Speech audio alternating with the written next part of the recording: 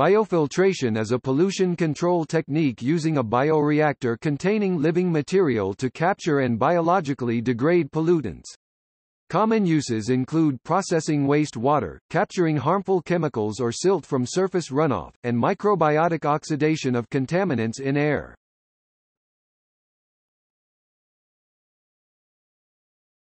Topic: Examples of biofiltration. Examples of biofiltration include bioswales, biostrips, biobags, bioscrubbers, vermifilters and trickling filters, constructed wetlands and natural wetlands, slow sand filters, treatment ponds, green belts, green walls, riparian zones, riparian forests, bosques, bivalve bioaccumulation. Topic: Control of air pollution. When applied to air filtration and purification, biofilters use microorganisms to remove air pollution. The air flows through a packed bed and the pollutant transfers into a thin biofilm on the surface of the packing material. Microorganisms, including bacteria and fungi, are immobilized in the biofilm and degrade the pollutant. Trickling filters and bioscrubbers rely on a biofilm and the bacterial action in their recirculating waters. The technology finds greatest application in treating malodorous compounds and water-soluble volatile organic compounds (VOCs). Industries employing the technology include food and animal products, off-gas from wastewater treatment facilities, pharmaceuticals, wood products manufacturing, paint and coatings application and manufacturing and resin manufacturing and application, etc. Compounds treated are typically mixed VOCs and various sulfur compounds, including hydrogen sulfide. Very large airflows may be treated, and although a large area footprint has typically been required, a large biofilter greater than 200,000 acfm may occupy as much or more land than a football field. This has been one of the principal drawbacks of the technology. Engineered biofilters, designed and built since the early 1990s, have provided significant footprint reductions over the conventional flat-bed, organic media type. One of the main challenges to optimum biofilter operation is maintaining proper moisture throughout the system. The air is normally humidified before it enters the bed with a watering spray system, humidification chamber, bioscrubber, or biotrickling filter. Properly maintained, a natural, organic packing media like peat, vegetable mulch, bark or wood chips may last for several years, but engineered, combined natural organic and synthetic component packing materials will generally last much longer, up to 10 years. A number of companies offer these types or proprietary packing materials and multi-year guarantees, not usually provided with a conventional compost or wood chip bed biofilter. Although widely employed, the scientific community is still unsure of the physical phenomena underpinning biofilter operation, and information about the microorganisms involved continues to be developed. A biofilter, bio-oxidation system is a fairly simple device to construct and operate and offers a cost-effective solution provided the pollutant is biodegradable within a moderate time frame. Increasing residence time equals increased size and capital costs, at reasonable concentrations and pound-per-hour loading rates, and that the airstream is at an organism-viable temperature. For large volumes of air, a biofilter may be the only cost-effective solution. There is no secondary pollution, unlike the case of incineration where additional CO2 and NOx are produced from burning fuels, and degradation products form additional biomass, carbon dioxide and water. Media irrigation water, although many systems recycle part of it to reduce operating costs, has a moderately high biochemical oxygen demand (BOD) and may require treatment before disposal. However, this blowdown water, necessary for proper maintenance of any bio-oxidation system, is generally accepted by municipal publicly owned treatment works without any pre-treatment. Biofilters are being utilized in Columbia Falls, Montana at Plum Creek Timber Company's fiberboard plant. The biofilters decrease the pollution emitted by the manufacturing process, and the exhaust emitted is 98% clean. The newest, and largest, biofilter addition to Plum Creek cost $9.5 million, yet even though this new technology is expensive, in the long run it will cost less overtime than the alternative exhaust cleaning incinerators fueled by natural gas, which are not as environmentally friendly. The biofilters use trillions of microscopic bacteria that cleanse the air being released from the plant.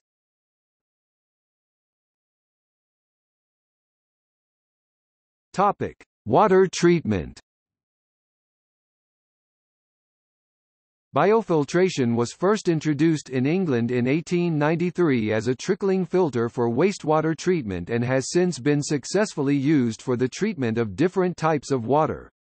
Biological treatment has been used in Europe to filter surface water for drinking purposes since the early 1900s and is now receiving more interest worldwide. Biofiltration is also common in wastewater treatment, aquaculture and greywater recycling, as a way to minimize water replacement while increasing water quality.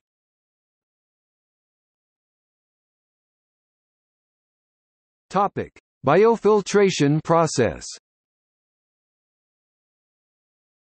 A biofilter is a bed of media on which microorganisms attach and grow to form a biological layer called biofilm. Biofiltration is thus usually referred to as a fixed film process. Generally, the biofilm is formed by a community of different microorganisms, bacteria, fungi, yeast, etc., macroorganisms, protozoa, worms, insects, larvae, etc., and extracellular polymeric substances (EPS). Fleming and Wingender, 2010. The aspect of the biofilm is usually slimy and muddy. Water to be treated can be applied intermittently or continuously over the media, via upflow or downflow.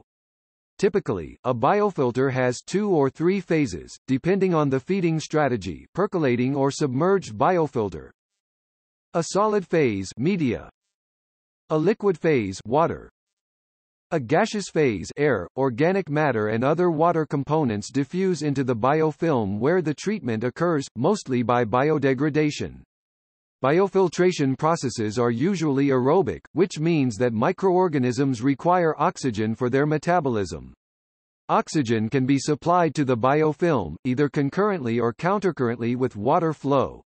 Aeration occurs passively by the natural flow of air through the process, 3-phase biofilter, or by forced air supplied by blowers.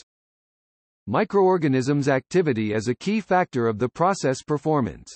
The main influencing factors are the water composition, the biofilter hydraulic loading, the type of media, the feeding strategy, percolation or submerged media, the age of the biofilm, temperature, aeration, etc.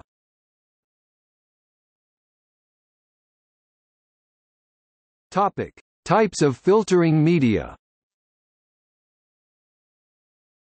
Most biofilters use media such as sand, crushed rock, river gravel, or some form of plastic or ceramic material shaped as small beads and rings.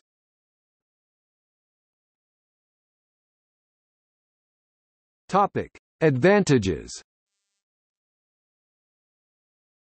Although biological filters have simple superficial structures, their internal hydrodynamics and the microorganism's biology and ecology are complex and variable. These characteristics confer robustness to the process. In other words, the process has the capacity to maintain its performance or rapidly return to initial levels following a period of no flow, of intense use, toxic shocks, media backwash, high-rate biofiltration processes, etc. The structure of the biofilm protects microorganisms from difficult environmental conditions and retains the biomass inside the process, even when conditions are not optimal for its growth. Biofiltration processes offer the following advantages. Rittman et al., 1988. Because microorganisms are retained within the biofilm, biofiltration allows the development of microorganisms with relatively low specific growth rates. Biofilters are less subject to variable or intermittent loading and to hydraulic shock.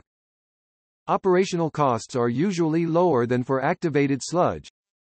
Final treatment result is less influenced by biomass separation since the biomass concentration at the effluent is much lower than for suspended biomass processes. Attached biomass becomes more specialized, higher concentration of relevant organisms at a given point in the process train because there is no biomass return.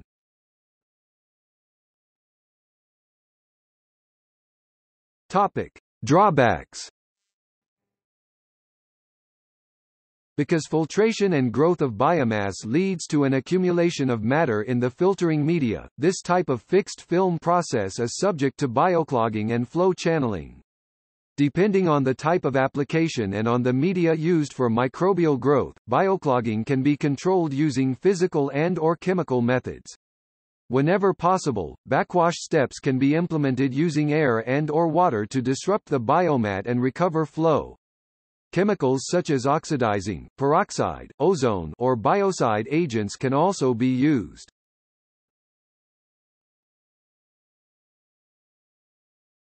Topic: Drinking water.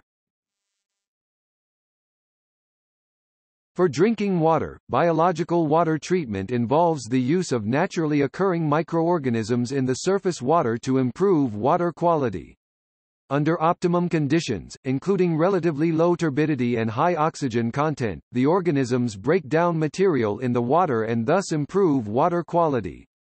Slow sand filters or carbon filters are used to provide a support on which these microorganisms grow.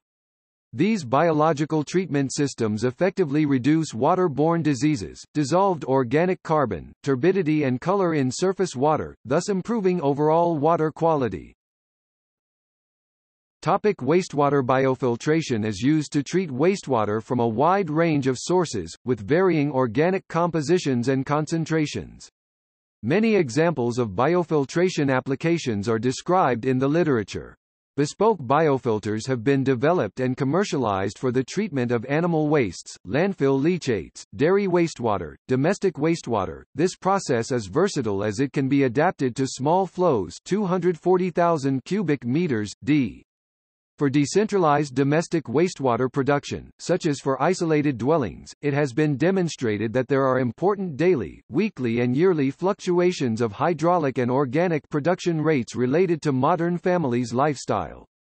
In this context, a biofilter located after a septic tank constitutes a robust process able to sustain the variability observed without compromising the treatment performance.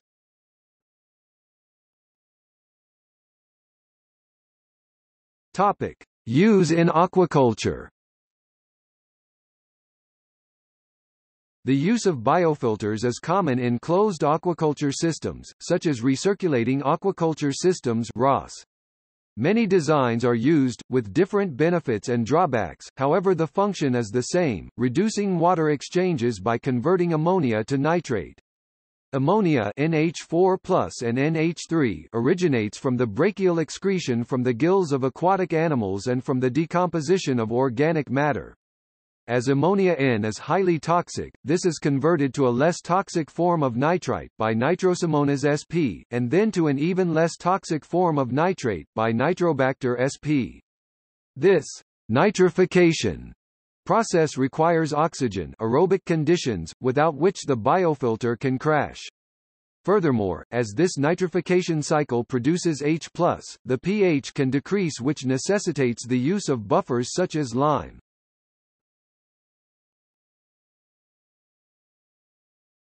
Topic: See also bioretention, folkwall, media filter, vermifilter.